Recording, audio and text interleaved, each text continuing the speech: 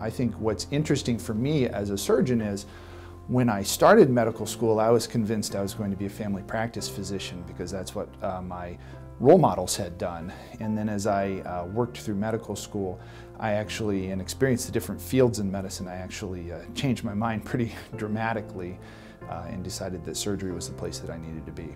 So my specialty is general surgery, and general surgery actually is probably one of the more difficult specialties nowadays to explain.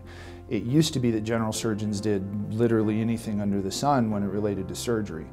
And that's not the case anymore. Primarily what you'll see a general surgeon doing are things like gallbladder surgery, hernia surgery, certainly deal with colon cancer and breast cancer, and things of that nature. It's not enough for me just to identify an issue and identify a solution and do it. I have to be transparent with the patient about why I think that's the problem, why I think this is the solution, what the other alternatives are. If we aren't transparent about why we're doing what we're doing up front, it's not going to matter. To me, the most rewarding aspect is when I have when I have a patient come back after surgery and I'm seeing them a few weeks later and I get to hear them say, "I feel so much better than I did before."